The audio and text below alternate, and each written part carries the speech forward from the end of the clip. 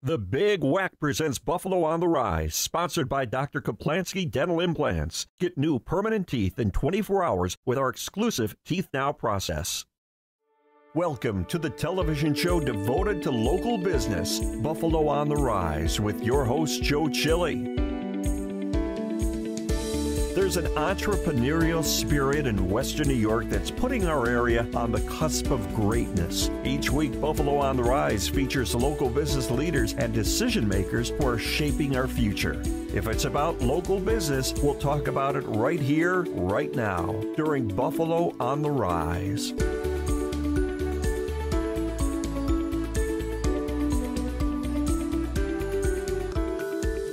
I'm Joe Chili. On this edition of The Big Whack presents Buffalo on the Rise, do you cover your mouth embarrassed about your teeth? Let Dr. Kaplansky make your holiday smile bright.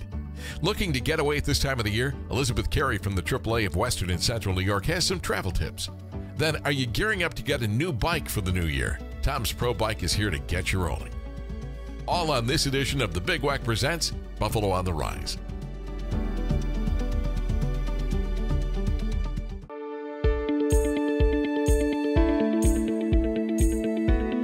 I'm Joe Chili. You can listen to me mornings on The Big Whack. Joining us today on The Big Whack's Buffalo on the Rise is Dr. Kaplansky. Doctor, I look at some of the certifications here. I look after your name and it looks like the alphabet, you know, with all the different things. Sure. But board certified in implant dentistry, diplomat of the American Board of Oral Implantology. What is it to be a diplomat? What does that exactly mean?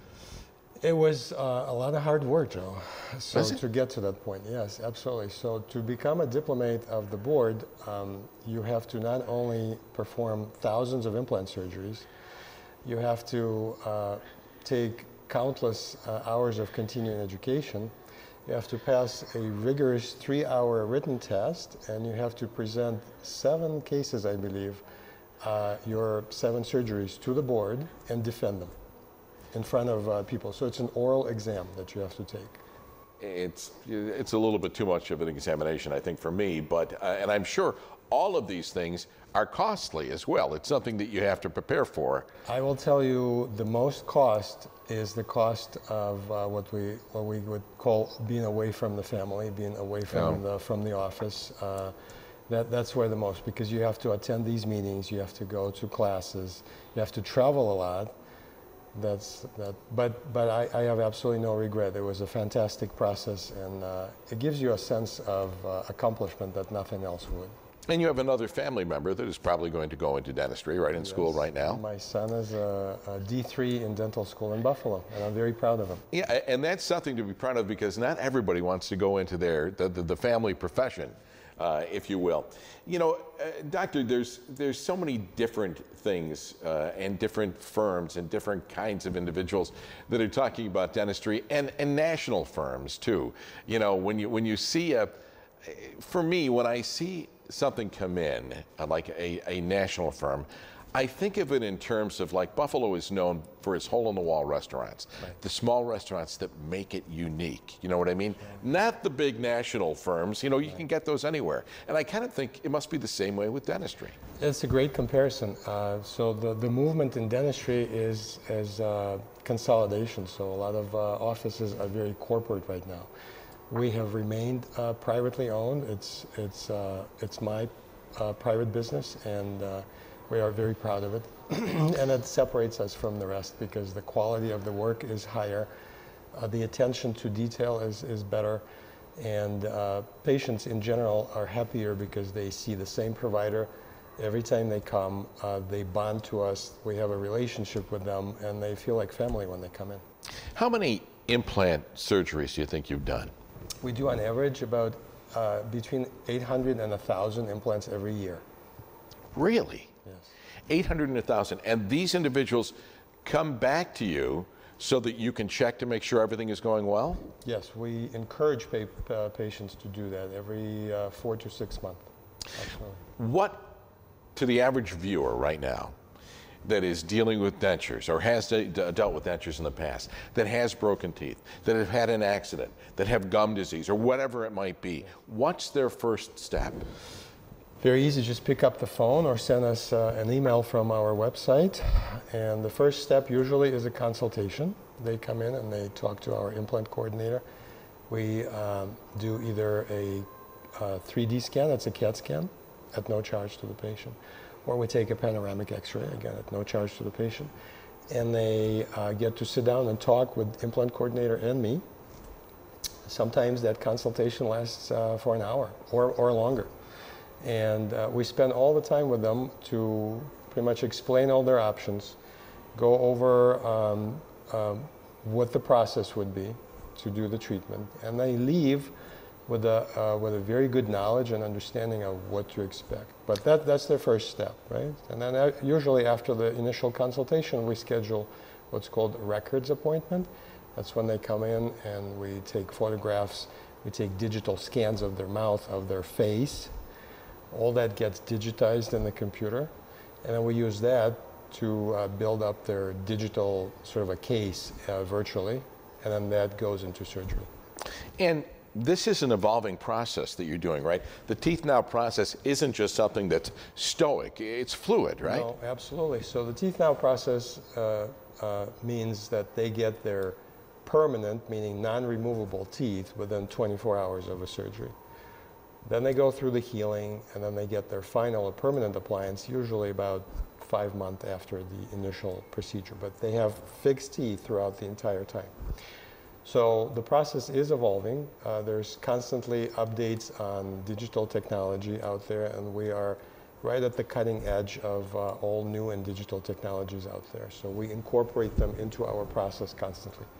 The other thing I have to say that is very impressive to me, not only all the certifications that you have, but when I look you up online, to see the positive testimonials from people, even down to the fact of saying that you're very affable, you're very nice, you're a great guy. I mean, when they talk about these things, it's more than just what you do professionally, it's how you treat them personally. Thank you, Joe. It's really humbling to see how many of our patients say good things about us. And we work hard. It's not just me, it's the entire office, my entire team. So all my assistants and hygienists and office staff, we all work towards the same goal, and it is to make patients happy.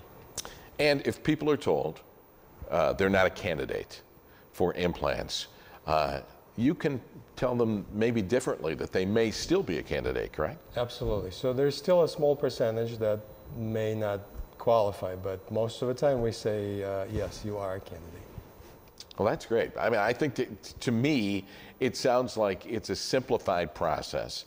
It is something, when I hear implants, kind of scares me a little bit, but your process seems to be something that I would be agreeable to. So I think that it's something that you've done very well, and I compliment you on that. Thank you, sir. I appreciate it.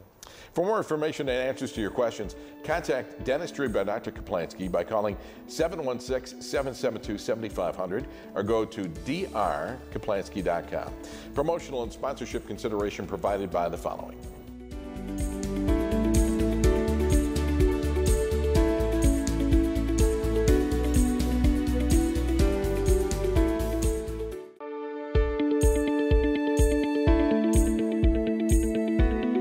I'm Joe Chile. You can listen to me mornings on the Big Weck. Joining us today on the Big Weck's Buffalo on the Rise is Elizabeth Carey. Elizabeth is Director of Public Relations for AAA of Western New York. Yeah, thanks for having me. Elizabeth, it's nice to see you as always. I'm the novice here. You're the TV person. More than 20 years in TV, 20 years right? in TV. Yeah. I tell people I still get my TV fix with this AAA job. Do you really? Yeah. So, I can't even get used to this thing, They put on TV makeup and I feel like I can't even move.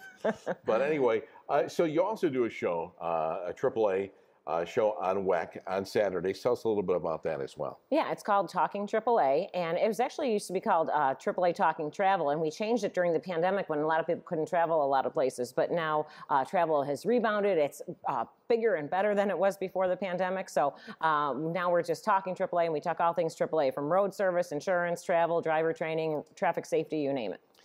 I see vehicles out there that are helping individuals now. Is that part of AAA? I mean, I see some of the vehicles have AAA, listed on them, and they have lights, lit up so that people see you, and it's very, very helpful. I mean, it's comforting to see that people are out there to help you. Yeah, you know, they're there 24/7, 365. So we have our own AAA fleet trucks that are out and about, but then we also have a contractor network that we rely on. So it might be a garage name with that AAA logo. So they're a contractor for us, and we rely on them to make sure we can always help people when they're in need. All right, let's talk to something about maybe a little more pleasant. We just had a big WEC trip that you were on. That's Was right. Brian on that trip with you too? Yes. Brian and I hosted it, and we had a tour manager from AAA there in case anything went wrong or anyone needed anything. But yeah, it was the AAA WEC listener trip, the inaugural one, because we were going to do this in 2020, and we all know what happened in 2020. We had all these people signed up, and then we couldn't cruise. So it took a while to get it all planned again, and so we cruised from the port of New Jersey, which is right across from the Statue of Liberty, down to Bermuda. Really? Yeah. So how many days? So it was 5 days, and so you're there. You didn't have to take a plane or anything like that, a no-fly cruise, so you didn't have to deal with TSA or any flight delays or anything like that. We had 2 motor coaches go. We had about 100 people, so we just drive straight to the port. Next thing you know, you're hopping on a cruise ship, and you're good to go. You know, I've never been on a cruise myself, but I understand that one of the biggest things is the food, and it's really just like everything you want, right? I mean, it's just like, well, you can tell me better than, you know, painting the picture, I suppose. Okay, well, they say the camera adds 10 pounds, the cruise adds about 20. So bear with me here. I got to get the workout going again. The food is nonstop. Okay, you have the buffets that are open all the time. There's a pizzeria that's open till like 2 o'clock in the morning. You have the fine dining in the main dining room where they're waiting on you like you're, you know, getting red carpet royal treatment. And then there's also specialty restaurants on board too, if you choose. Those cost extra if you choose to go try that out. Now that's even better fine dining. Do they have room service too? Yeah, they have room service. You can bring it right to your room. You never even have to leave if you don't want to. Yeah, this would be terrible for me. You know, but you look great coming back from the trip. You did very well. Oh, thanks. Tell us about the 2024 trip. So the 2024 WEC listener trip is going to be a cruise again. It's a no-fly cruise, but this time we're going to go up to Boston, spend a night in Boston, and then we're going to sail out to New England and also Canada. So places like Nova Scotia, New Brunswick, Portland, Maine. So it's at the end of September 2024, and we're hoping that we catch great weather and beautiful fall foliage. Is it geared to a special group of people, or can anybody attend this trip, or what? Anyone can do it. Anyone can attend. On the last trip, we had couples, we had families, we had you know, girls' night out with a few ladies traveling together. We had a brother and a sister on the trip. So it's really for anyone. And what it is you know, you want to go on a group trip, you don't want to have to deal with, you know, the airplane and all of that, and you have a tour guide with you in case anything does go wrong. There's a lot of benefits to that. Have you ever thought about a singles cruise? Well, we do have, we have a solo travelers club, and everyone's like, what's the solo travelers club? It's really about travelers who don't have a significant other who wants to travel with them, but we have had some budding romances through the AAA Solo Travelers Club, I'm just going to say. Really? Yep. Okay. What makes cruising so enjoyable? What stands out in your mind about these cruises? Okay, you're just on the ship, and you're looking out, and you're just seeing these like vast ocean out there. Like, it's unbelievable. Like, you're sailing through the Atlantic Ocean. Like, how much ocean is out there? It's just such a beautiful sight. To wake up in the morning, I couldn't stop shooting videos, and everyone knows I love to shoot video as it is, but I'm out there every day. Same shot, different sun, different clouds, beautiful ocean, so many colors of blue, and you're just looking out at it. But at the same time, you got enough scenery, you go inside, you have entertainment, casinos, shopping, like all the dining we talked about, the pool, entertainment by the pool. It's just nonstop action. So you can do whatever you want. You want to relax or you want to go crazy. It's up to you. And what do we have coming up on Talking AAA on WEC? So we have a show coming up. We're going to be talking about holiday travel, of course. A lot of people expected to travel for Thanksgiving and the year-end holidays. Of course, we want to talk to people about winter driving skills. You know, we've had a taste of winter. We know we're going to get more of it, so we want to remind people about traffic safety and all that, too. So those are some of the topics we'll be covering. And what do you think of the big travel places right now? What stands out in your mind?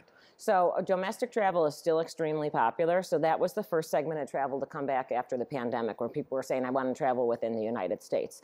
But what slowly recovered was the international travel. So that's what we're seeing right now. Places like London, even before the Bills were playing there, London was one of the top destinations over the summer. And then people still loving to go to Italy, Ireland, Iceland, the Three Eyes. Those are really popular. A lot of people looking for next summer for Alaskan cruises, and also Greece, really popular too. What was your favorite place? What do you think was your favorite? I didn't get to any of them, but but you know what's really popular too? Mexico and the Caribbean. So it's really up to each individual traveler. It's like a personal choice. Where do you want to go? What's on your travel bucket list? You know, what fits with your lifestyle? And we're seeing people saying, you know, you only live once. That YOLO approach since the pandemic, people are taking these trips and they're looking to get out and about and really make those memories. Elizabeth Carey from AAA, we appreciate it. Thank you. For more information and answers to your questions, contact AAA of Western and Central New York by calling 800-AAA-HELP. That's 800-AAA-HELP, or go to AAA.com. Sponsorship and promotional consideration for the preceding segment was brought to you by the following.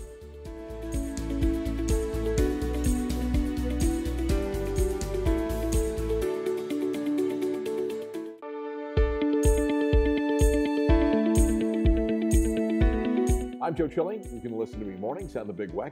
Joining us today in the Big Weck's Buffalo on the Rise is Tom Lonzi, who owns Tom's Pro Bike. Tom, welcome. Thank you, Joe. You're one of my favorite people to talk to. Good to see you again. I know you're a bike rider, so we get along. And you know, I think that, you know, I see everywhere I look now. I can't go without seeing some sort of an ad for an e-bike. I mean, they've really come of their own, I guess. They have exploded, yes. And people are using them for transportation as well, right? Using transportation, recreation, just to go have fun. Commuting is actually a big thing now. People, especially with the price of gas, would rather ride to work and not have to pay for parking, save on the gas, and get some exercise. Well, before we get into this, you know, let's make something clear for individuals. An e-bike, you know, isn't just meant to get on a ride like a motorcycle, right? No, it's definitely not. You know, an e-bike, there's 3 designations, and there's a class 1, which is pedal assist up to 20 miles an hour. Okay. There's a class 2, which is throttle, which is supposed to limit at 20 miles an hour. And then there's a class 3, which is pedal assist, that'll go up to 28 miles an hour. They limit it at 28 miles an hour because anything over that, you would need to have it registered with the motor vehicles. You would need to have a motorcycle license. So that's why it's limited at 28 miles an hour. And is there a governor on these things? I mean, you know, people, so, you know, you don't want to have people tinkering with them to see if they can, you know, soup them up. Right. Well, they do sometimes, but what we find is on our bikes at 20 miles an hour, if it's a class 1, the motor shuts off. If it's a class 3 at 28 miles an hour, the motor shuts off. So, you know, if you can pedal it over 28 miles an hour on your own power, then you're like riding a regular bike. But some of the bikes, especially, you know, from the east, they exceed the 20 mile an hour with the throttle. But I see them out there, and they're not legal. So I guess the way that you should kind of look at this, if you want an e-bike for exercise, is to think of it as e-assist, as opposed to just an electric quote-unquote bike, right? Right. Otherwise, it'd be like an electric motorcycle, yeah. So to get exercise, it's pedal assist. You have to pedal it to go anywhere. Mm-hmm. It's not going to go by itself. And a lot of people that I've talked to say, oh, why would I want that if I want to get exercise? But you can truly get great exercise with pedal assist. It's just going to make it a little bit easier to get up that hill, or to go a little faster, or to go a little bit farther. And there are different levels, right? Like my bike has level 1, 2, and 3. Yeah. I think at level 1, maybe I can go 10 miles an hour, you know, in assist. Right. And level 2, you know, I can do 15 miles an hour. Level 3, I can go up to 20 miles an hour, whatever the case may be. Yeah. You know, and again, you know, you have to pedal to do this. You're not just, you know, riding around and, you know, I mean, at least with my bike. And I think that, you know, that's important too. So where are you located and how long have you been in business? Okay, our headquarters is in Lancaster, New York, 3687 Walden. We have another store in Orchard Park on Orchard Park Road by Five Corners. And then we have another store in Victor, New York, across from the Eastview Mall. I've been in the bike business 49 years, and we've been in Lancaster for 27 years. And Is this the biggest change when you start talking about bikes now, and we're talking about e-bikes? Is this the biggest change you've seen in bicycling in the time you've done this? Absolutely. I started in the bike industry in 1974, and any change would be, well, maybe they added another gear to the bikes. But when the e-bikes came out, and we started selling about 12, 13 years ago, we probably sold 3 or 4 e-bikes that year. Now, they're almost 50% of our business, and the beautiful thing about it is it has allowed so many riders to continue to ride, and it brought new riders in that otherwise wouldn't be interested in riding. And you sell regular bikes as well? Absolutely. And you service bikes? Yes, we service all types of bikes, you know, from, you know, tri-bikes, road bikes, mountain bikes, pretty much everything. Recumbents? Yes, yep. Yeah, the thing that makes me nervous, I rode a recumbent for about a year, is because they're so low to the ground, right? And I know you have that big whip on the back with a flag on it. Unless I'm with a group of people, I get nervous that drivers can't see me. And I don't know, with the distracted driving out there sometimes, it makes me nervous as to whether they're even looking for me, let alone seeing me, right? I'd agree 100%. I know as a rider myself that a lot of times drivers just don't see you, and when you lower that a couple more feet, it just makes it almost impossible to see them. So we're not big fans of recumbents, and sometimes I'll ask recumbent riders, why do you ride a recumbent? And they're like, well, I can't get comfortable on a regular bike. My answer to that is to have your bike fit to you, and we offer bike fitting services where we, you know, it's kind of like having a custom-made suit. We kind of fine-tune the bike to your proportions. That's great. You know, I mean, I think that, and I can understand that, you know, you have to have a seat that you're comfortable with, you know, too. And the recumbents are kind of like, you know, you're on a lawn chair riding. Right, yes. You know, a little bit like that. Is Christmas is coming up. Is this still going to be a busy season for you, or does it? It's going to be a very busy season. Does it? Yeah, we slow down a little bit, actually, right, you know, during November.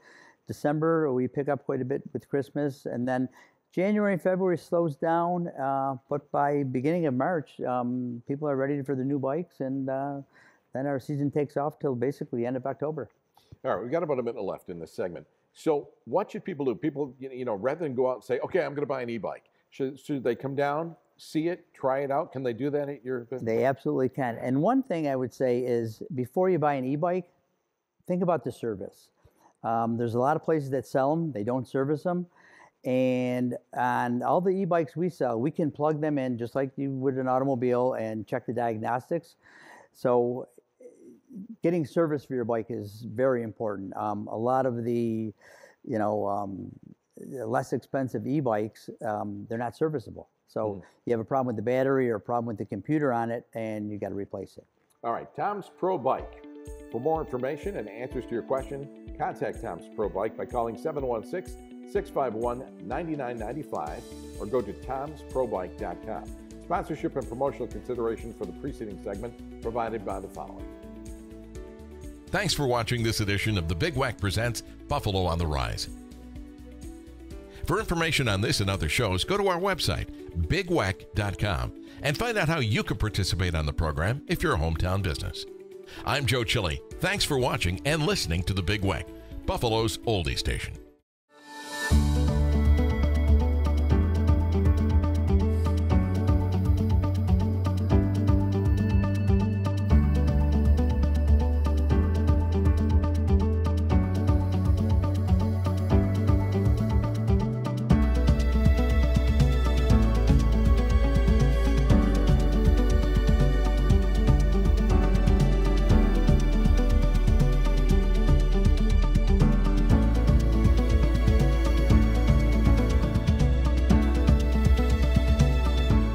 The Big Wack Presents Buffalo on the Rise was sponsored by Dr. Kaplansky Dental Implants. Get new permanent teeth in 24 hours with our exclusive Teeth Now process.